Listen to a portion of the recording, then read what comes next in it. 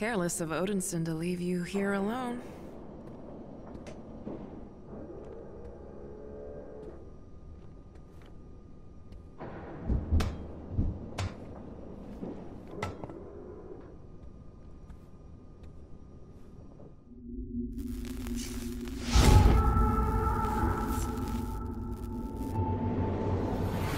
In my timeline, Asgard has fallen. The gods said the end of days would cast the 10 realms into ice and darkness. Instead, it was fire and blood. Odinson never returned from Earth, and without his son to protect Asgard from outside influence, the All-Father went mad. Mjolnir chose me to take up the mantle. But it was too late. Odin had locked the All-Mother away and declared those loyal to her as his enemy. And if he had to destroy Asgard to root out rebellion, so be it.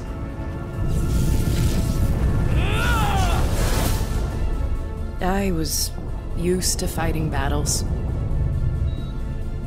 I was used to facing down darkness. But this... Even I had to admit, I needed help.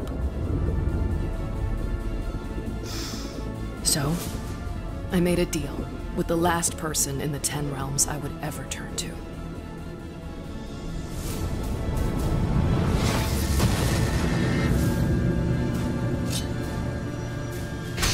My father always said, if a man can't smile without making you uneasy, that man is rotten to the core.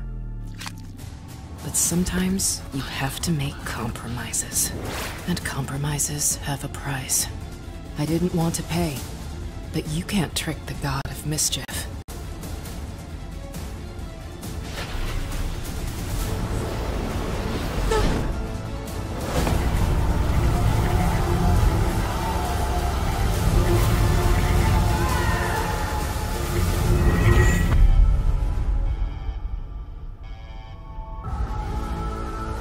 Well, I guess that's one way to do it.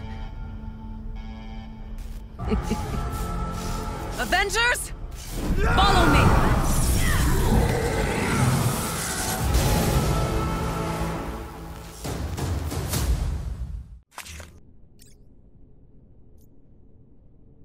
This is Dr. Jane Foster. It's December 15th, 7:42 p.m. The results of my biopsy came in this morning. I've just been sleeping most of the day. Guess I thought if I wasn't conscious, I wouldn't have to face reality. Cancer. God. It's metastasized, they said. Spread to my lymph nodes and everything. I just keep thinking, if I was paying more attention, if I wasn't so obsessed with thinking it was the inhuman disease, I could have seen it coming. But now it's... What am I gonna tell Thor? Are gods even mentally equipped to deal with mortality? I mean, this was an inevitability, but I didn't think it would be so soon. Yeah. I'm fine. It's fine. It's fine. I'll be fine. I'll talk with the oncologist tomorrow and we'll get it sorted. And in the meantime, I've got to make some calls. If AIM is blaming this inhuman disease and masking the real diagnoses, someone's got to fight back. And I will. Until this thing kills me. And the Allfather said I had no fight in me. Look who's fighting now, old man. Thor, why are you here? I'm here to help you.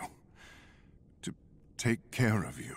If Asgardians have some magical cure for cancer, I'm all ears.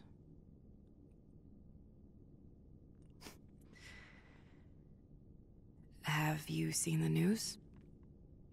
They're saying the Avengers are back.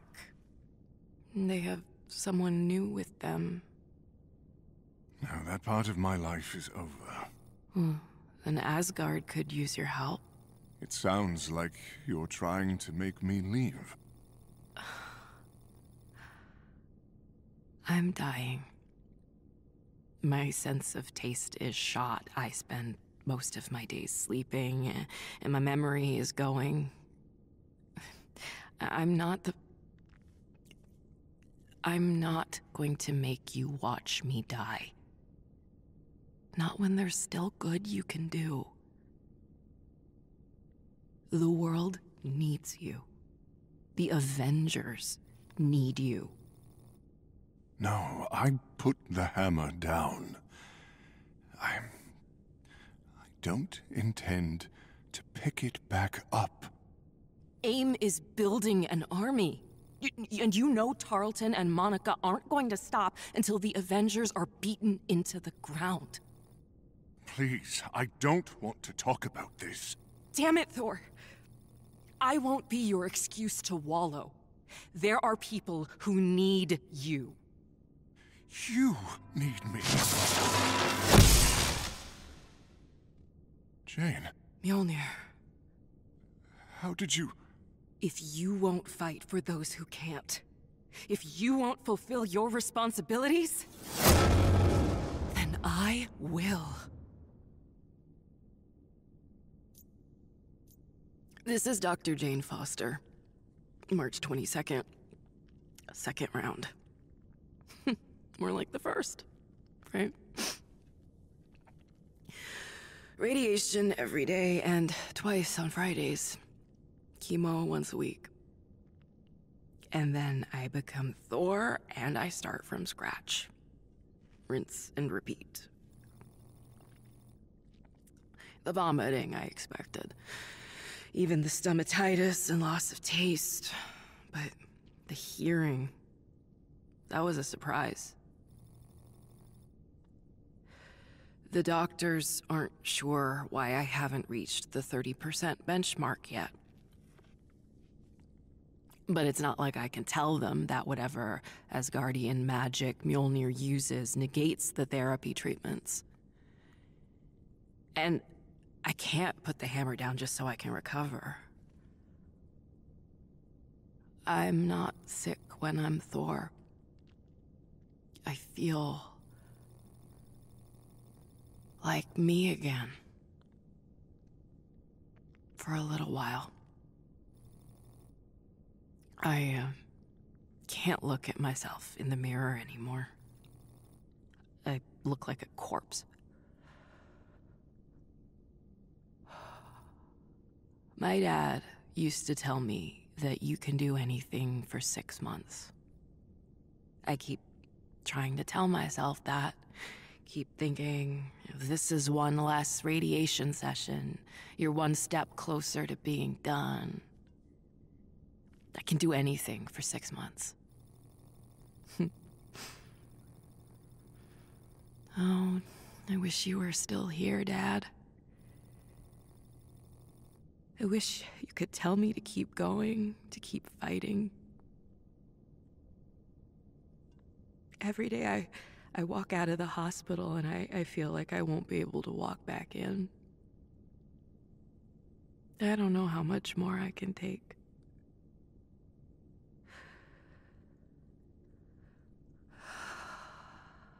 I have to keep going. With Odin's son out of the picture, Asgard is on the brink of civil war. I can't let go now. But God, do I want to? Can't sleep? Side effect of hopping timelines, I guess. What's your excuse? Oh, late night sparring session. Stark wanted to test out how much electricity his new suit could withstand. And what was the verdict? He is going to need a new suit entirely. How noble. Come now, Thor. Regale me with tales of your universe. We can at least while away the hours with stories. Not much to regale, I'm afraid. My Asgard is gone. The Allfather went mad, locked away the Allmother, and led the Asgardians down a path of civil war. I tried to stop it, did whatever I could, but still. Ragnarok. Not in the way that Odinson had told me. I was expecting wolves and serpents, but in the end it was just gods fighting each other. And they called Midgardians selfish. What of my father? Did he... I made a deal. Odin wasn't going to stop. There were whispers of him invading Midgard. So, I went to Jotunheim and met with Loki. And we slayed Odin together. You cannot trust my brother. I am well aware of that. What was the bargain? Jane, what did you give him? Just my word. I would find Odinson and give him back Mjolnir. No more Goddess of Thunder. Well, I suppose we're the lucky ones then. It'd be a shame for you to give up the hammer. It doesn't make you uncomfortable? Not at all. I can't think of anyone more worthy than Dr. Jane Foster. This is Thor. May 12th. I've been in contact with this timeline's Jane Foster since my arrival. She's healthy. Seems the only difference in our timelines was that she wasn't at A-Day. So, not the inhuman disease that Monica kept speaking about, but probably some exposure to the Terrigen that day led to the cancer. Dr. Foster and I are swapping notes, and she's going to follow up and see if there are any patients in this timeline that were affected by the Terrigen leak. Still, it's nice to know that there's at least one reality where I'm happy.